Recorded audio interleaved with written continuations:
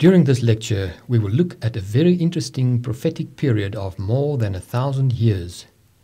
You will also hear about the greatest crime in human history. Buckle up and may God bless you in a very unique manner. In our lecture on the image of Daniel 2, we heard the good news that we have come to the end of a long night of struggle. A righteous kingdom will soon replace the cruel nations, and Christ will be the king. In Daniel chapter 7, the nations of antiquity reappear in the form of vicious beasts, a lion, a bear, and a leopard. The prophet spends quite a considerable time when he describes the characteristics of the fourth beast. He endeavors to get our attention focused on a little horn. In our previous lecture, we looked at 5 characteristics of this little horn. Number 1, he arose from the 10 horns. In other words, we can expect him to appear somewhere in Europe. Second point, he only made his appearance after the others were established. This is a very important time aspect. Only after the establishment of the nations of Western Europe would he make his appearance. Point number 3, he uprooted 3 of the other horns or kingdoms. There is only one power that did this, and that was the power of the medieval church. Point number 4, the prophet Daniel predicted that this little horn would be different, and he was. All the other European nations were political entities. The medieval church was both religious and political. Point number 5, a remarkable prediction is the fact that this little horn would be prominent. History attests to this fact. The church dominated Europe for many, many centuries. And now for the identifying marks, number 6 through 10. Mark number 7 is found in Daniel 7:25, where it says, "He will speak against the Most High." While you're looking at St. Peter's Square, we must ask ourselves, what is the meaning of speaking against the Most High? Revelation chapter 13 verses 5 and 6 gives us the answer. The beast was given a mouth to utter proud words and blasphemies. Proud words and blasphemy are synonymous. We call it Hebrew parallelism. This is a serious accusation. Verse 6, he opened his mouth to blaspheme God. The beast of Revelation 13 possesses the same characteristics as the little horn of Daniel chapter 7. John gives us additional information that pertains to our day. If you look carefully, you will see the Pope looking through the window with a red banner. Before we look at the blasphemous papal utterances, we must get a biblical definition of blasphemy.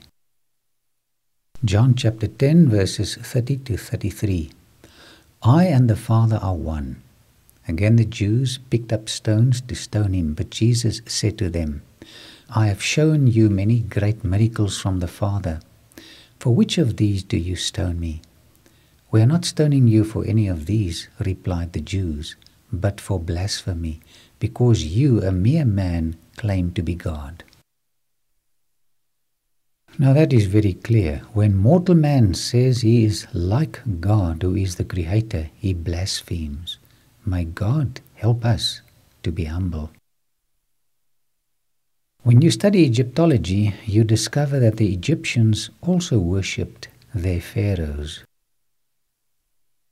Centuries later, the same phenomenon occurred as ruler worship in Rome. But I was shocked when I discovered that the popes made similar claims. The following statements are not to slander, but to look at the accuracy of Bible prophecy.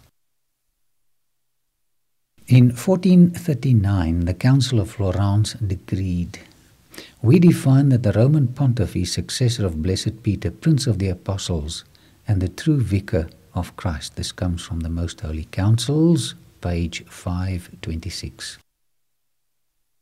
Nowhere in the world will you find an exhibition of art that compares to those in St. Peter's and the Vatican. And nowhere in the world do you find such blasphemous statements as here.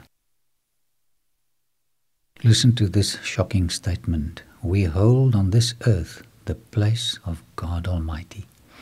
This comes from the great encyclical letters of Pope Leo XIII. While looking at this poor leper child from Malawi, we are reminded in Romans 3:21 that we have all sinned and fallen short of the glory of God. Whether pope or pauper, only Jesus can cleanse us. This is St. John Lateran in Rome, the seat of the papacy where the Pope lies in state when he dies. Listen to the next statement. This is surely a fulfillment of Bible prophecy. Given in Rome from our palace, the 10th of February 1817, the 14th jurisdiction of the Most Holy Pontiff and the Father in Christ, and the Lord our God, the Pope Leo XII. I'm standing in one of the confession cubicles in St. Peter's. Did you know that blasphemy has yet another definition? Luke 5, verses 20 and 21. When Jesus saw their faith, he said, "Friend, your sins are forgiven." The Pharisees and teachers of the law began thinking to themselves, "Who is this fellow who speaks blasphemy? Who can forgive sins but God alone?" Daniel 7:25 predicted that the little horn would speak great words against the Most High. In other words, he would blaspheme. Does the papacy admit that it has the power to forgive sins? The judicial authority will even include the power to pardon sin. This comes from the Catholic Encyclopedia, Volume 12, article under Pope, page 265. The priest who waits for people to confess their sins is actually fulfilling Bible prophecy. Acts 4 verse 12 says, "Salvation is found in no one else, for there is no other name under heaven given to men by which we must be saved." My heart bleeds for every sincere Catholic. A church or a pope does not save us. We are only saved by the merits of Jesus Christ who died for us.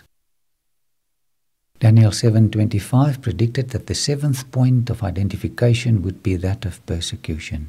He will persecute the saints of the Most High. Noted Catholic Thomas Aquinas said that convicted heretics should be put to death just as surely as other criminals because they were counterfeiters. Catholic professor Alfred Baudrillard says, "The Catholic Church is a respecter of conscience and liberty. Nevertheless, when confronted by heresy, she has recourse to force, to corporal punishment, to torture. She lit in Italy the funeral piles of the Inquisition." This comes from the Catholic Church, Renaissance and Protestantism, pages 182 and 183. This is another sad fulfillment of Bible prophecy. The eighth identification mark concerns the changing of God's eternal holy law. Now this is very shocking. Daniel 7:25 says, "He shall think to change times and law."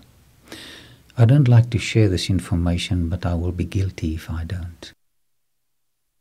This is the main entrance to the Catholic Church in the famous town of Lourdes in France, where daily miracles are reported.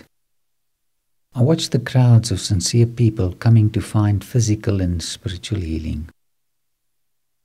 Many thoughts rushed through my mind as I saw them walking to the so-called holy cave for healing.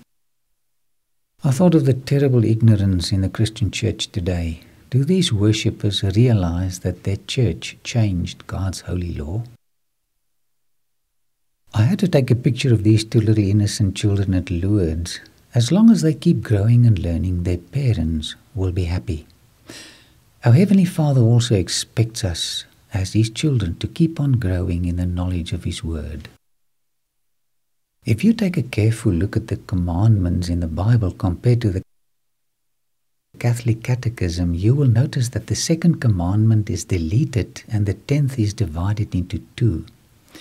The Catechism reads, question, what is the second command? Answer, the second commandment of God is, Thou shalt not take the name of the Lord thy God in vain. Is this really what the second commandment says? No. It is always safe to check what the Bible says. Let me read it to you and you'll notice the difference. Exodus 20 verses 4 and 5. You shall not make for yourself an idol in the form of anything. You shall not bow down and worship them. I took this picture in Rome in a church called Maria Araculi, where a wooden image is on display. And here I saw with my own eyes how a room full of pilgrims bowed down and venerated or worshipped a little statue called Bambino. Millions of people from all over the world come to St. Peter's to kiss the toe of Peter, so they think. Why did the little horn scrap the second command, which forbids this kind of worship? Because image worship was a common practice in the ancient world. I took this picture at Pompeii, not far from Rome. This is a typical example of people having their idols in their courtyards. You're looking at a newly excavated home in Herculaneum, next to Pompeii. What do you see? You see an image of an idol. Voices spoke through these statues, similar to a modern seance. The worship of these images degraded people. This is Constantine's arch. In order to persuade pagans to join the Christian church, he tolerated the worship of images. So instead of worshipping the statue of Aphrodite, they changed her name to that of Mary. In a little museum at an Egyptian town called Malawi, I discovered these interesting graven images. People worshipped them in ancient times. Here you have a mother and a child wrapped in linen. The mother's name is Isis and the child is called Horus. When the church and paganism compromised, they only changed the names of the mother and the child to Mary and Jesus. The veneration of the graven images continued. When I visited St. Peter's in Rome, I was told that this statue represented Peter. But is this really Peter? No. I subsequently learned that long before this statue was venerated as St. Peter, the heathen world actually kissed away the toe of Jupiter. The disc you see on top is connected to sun worship. Whenever I watch these sincere worshippers, my heart cries. Salvation cannot be found in pilgrimages to venerate images.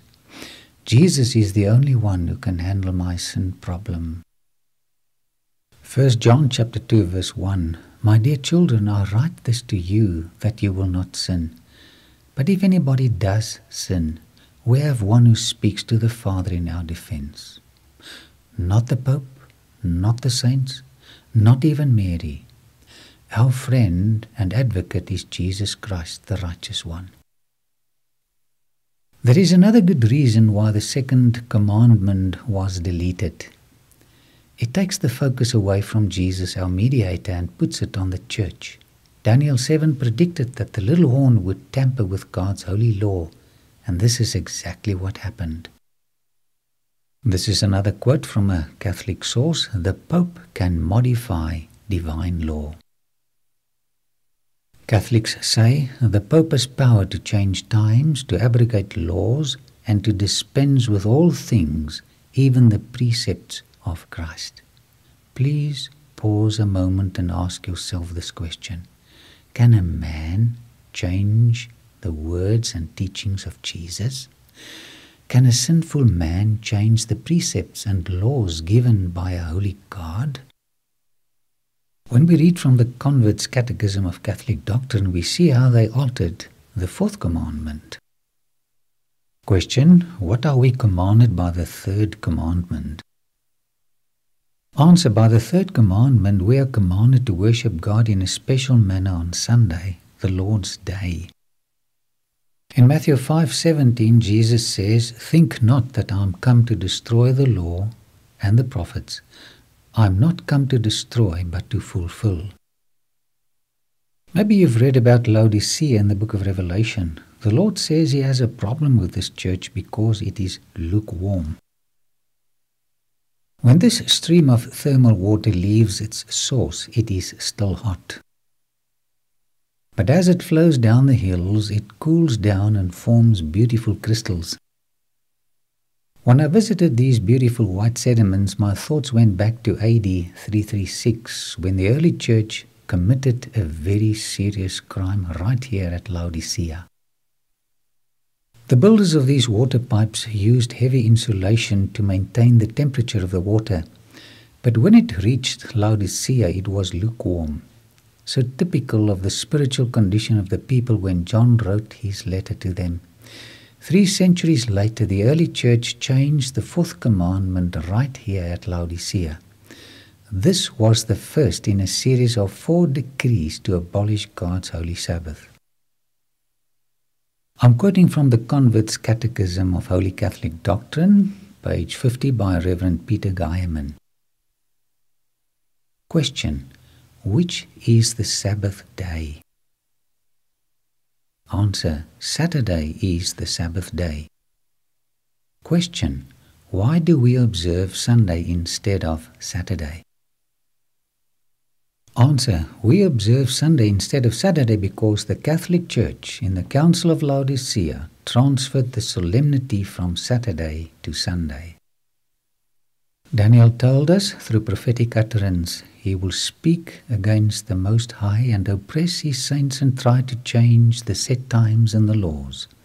The saints will be handed over to him for a time, times, and half a time. Daniel 7 verse 25.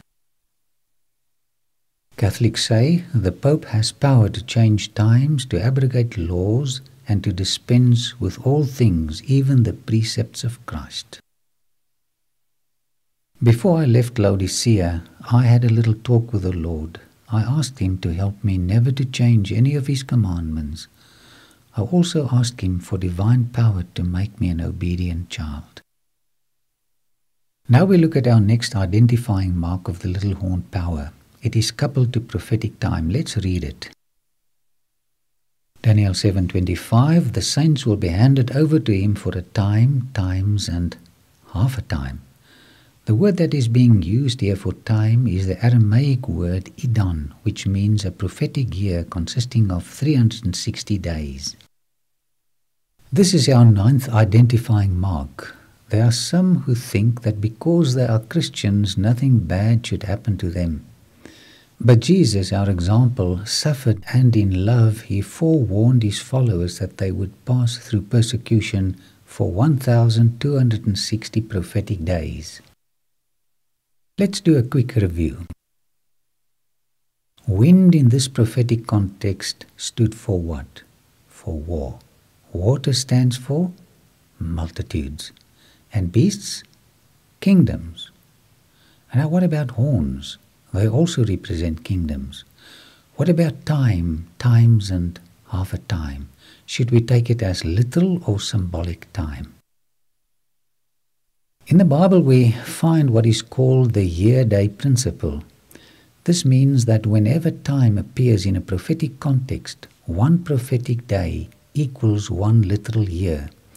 2 examples will suffice. Numbers 14 verse 34 and Ezekiel 4 verse 6, each day for a year. Let's do some arithmetic. Time singular equals 1 year. In the Jewish calendar, a year had 360 days, so time equals 360 days. Times is plural, or 2 years. We multiply 360 days by 2 and you get 720 days. Half a time, or half a year, is 180 days. If you add up all these days, you get 1,260 days. Does this make sense?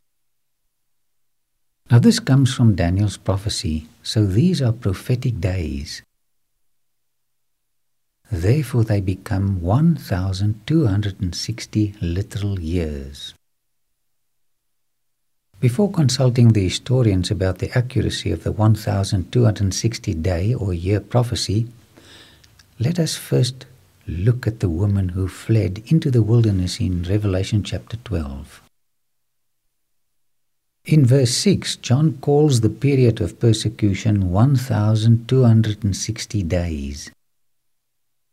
And then in verse 14 he speaks about time, times, and half a time.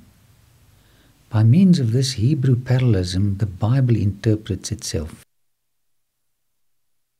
This prophetic time frame is so important that God tells us about it 7 times.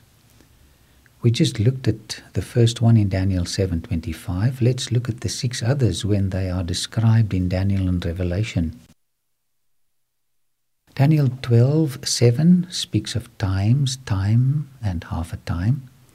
Revelation chapter 11, verse 2 speaks of 42 months.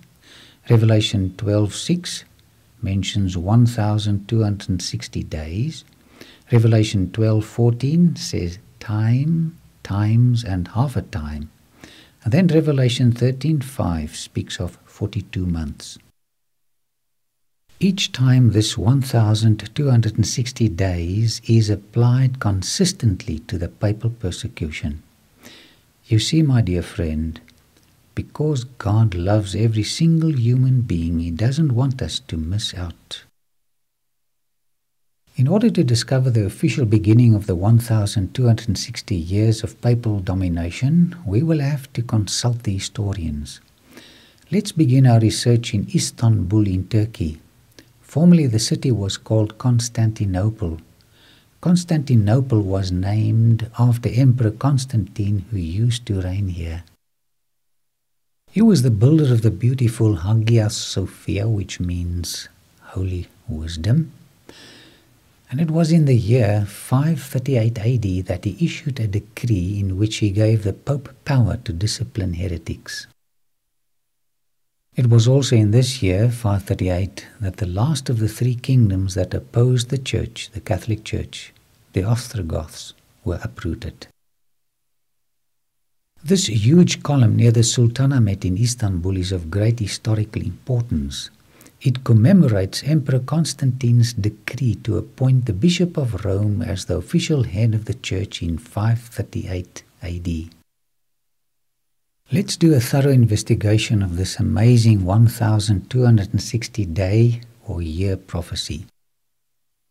By 476 AD, the 10 kingdoms were established, and 62 years later, in 538, the Bishop of Rome received official recognition. Let's add 1,260 years to 538, and we come to 1798. According to the prophecy of Daniel 7:25, the Pope's power had to come to an end. Any good encyclopedia tells you that the Pope was captured in 1798. What an accurate fulfillment of Bible prophecy. Berthier entered Rome on the 10th of February 1798 and proclaimed a republic. Half of Europe thought Napoleon's veto would be obeyed, and that with the Pope, the papacy was dead. This comes from Modern Papacy by Reverend Rickerby. Bible prophecy is amazing. When the great prophetic clock struck at the end of the 1,260-year prophecy, the power of the papacy received a deadly wound. I took this picture at Santa Scala in Rome. What a pathetic sight. Many people despise these outcasts and pass by, but they are precious in God's sight. This Italian prostitute can no longer sell her body for Italian lira. She has to beg in order to prolong her miserable life. Although discarded by society, she is still loved by God. God loves every pope who ever lived, and He loves every Catholic in the world. He loves the people, but not the system. He pled with His church for many centuries to repent of their false doctrines. History tells the sad story how this mighty church kept on rejecting the light that came to her ever since her inception. What is God going to do to her? Daniel 7:26, but the court will sit, and His power will be taken away and be completely destroyed forever. What a tragic end to a system that relies partly on Christ and partly on good works in order to be saved. Sinners can only hope for eternal life when they lay their pride in the dust of humility and rely entirely on the merits of Jesus Christ to be saved. You don't have to approach God through human instrumentalities in order to be forgiven of your sins. You can approach God the Father through the merits of Jesus Christ directly, and He will forgive you. In this awesome vision, Daniel saw the courtroom of heaven. Whom did he see sitting in judgment? Daniel 7 verses 9 and 10. As I looked, thrones were set in place, and the Ancient of Days took his seat. The court was seated, and the books were opened. Before Jesus comes a second time, He wants to remove even the record of His people's confessed sins. He is just about ready to give us His reward of eternal life. Matthew 16:27, For the Son of Man is going to come in His Father's glory with His angels, and then He will reward each person according to what he has done. Have you confessed your unkindness? Have you confessed your greatest sin, your inhumanity to people? Have you asked God to help you to be a little kinder, a little gentler? If you have, be assured that He is going to reward your reliance upon Him. At the Holocaust Museum of Yad Vashem in Jerusalem, I looked at the sorrowful results of a people who ignored the prophecies of Daniel. I was impressed by a message I read there. It says, forgetfulness leads to exile, while remembrance is the secret of redemption. Let us not forget the kind warnings of the prophecies because it would lead us into exile. Let us remember the kind warnings of the prophecies because it is the secret of redemption. Daniel pictures the glorious end of God's kind and obedient children. He tells us in Daniel chapter 7 verse 18, But the saints of the Most High will receive the kingdom and will possess it forever, yes, forever and ever. You know, I like this forever and ever. Forever happy. Forever in the company of kind people. Forever in the presence of the lovely Jesus. I want to be there. What about you? Once we have learned what truth is, we have a responsibility. May God help you to accept what you have heard and share it with others. But please do it in love. Let us pray. Lord, we stand amazed at the facts brought to us through history. We realize how shrewd and subtle our enemy is, and that he wishes to guide us on the wrong track. Please help us not to go astray, but to follow the narrow road to your kingdom, as you are the way, the truth, and the life. May we distinctly hear your voice as you say, This is the way, follow me. In Jesus' name, Amen.